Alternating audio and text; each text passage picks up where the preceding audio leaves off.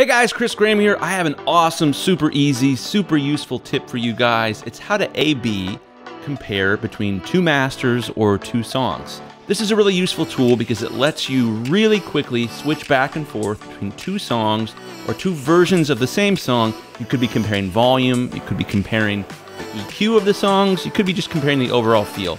This is a super useful trick, and it's something that I think everyone with a home studio should be able to do because it makes it really easy to compare your song to another artist's song or to compare one of your songs to another one of your songs. This is also useful if you've done a mastering contest and you've got a couple different masters of your mix that you're trying to compare to see which one you like the most.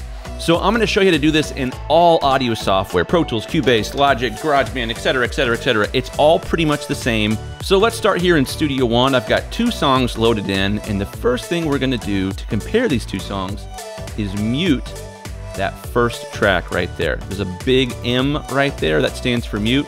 If I go down to the mixer in Studio One, there's also another M right there. There's usually two places that you can hit a mute button on a track. One is in the kind of sequence window here, and the other is in the mixer window. The other button we're going to use is solo, and it's usually an S, or oftentimes it's yellow, as it is in the case of Studio One. So what I'm going to do is I'm going to press play on this first track, and we're only going to hear the second track because the first track is muted. Now watch what happens if I hit the solo button. It switches to that first song. If I hit the solo button again, it switches to the second song. So this is super duper useful because it lets you compare two songs in real time and switch back and forth. So let's look at this in something like Logic real quick. Logic's a little different in that its mute button is a little speaker with a line through it. If I put my mouse over the mute button, it says mute. And just like in Studio One, there's an M button and an S button down here in the mixer view. Pretty much the same thing in Pro Tools or Cubase or whatever you happen to be using.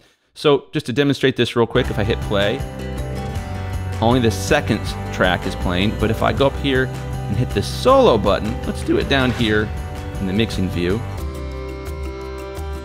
Now the first track's playing. If I hit that solo button again, now the second track is playing. And I can feel that the volume of these two songs is pretty comparable. And one last thing, let's do this in GarageBand. It's exactly the same in GarageBand as it is in Logic. There's a solo button and a mute button. They use their weird little icons right there. So let's press play. So that's the second song. That's the first song.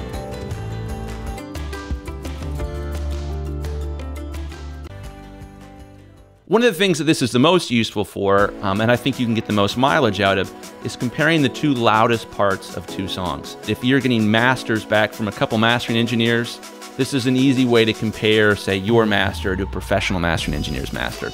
So one last thing, I got a free gift for you guys. If you are interested in this stuff and you want to learn more about how to make your mixes sound great, you should take my free Mix Polish quiz. It's at mixpolish.com. There's a link in the description. And it's like a personality quiz to help you get a feel for what's holding you back when you're mixing your songs. It's awesome, it's free, it's gonna help you make twice as many mixes in half the time. So check it out, mixpolish.com. It's totally free, there's no strings attached. Hope you enjoy it, and I hope it helps you make more songs that you are proud to share with your friends. Thank you guys so much, have a great day, bye-bye.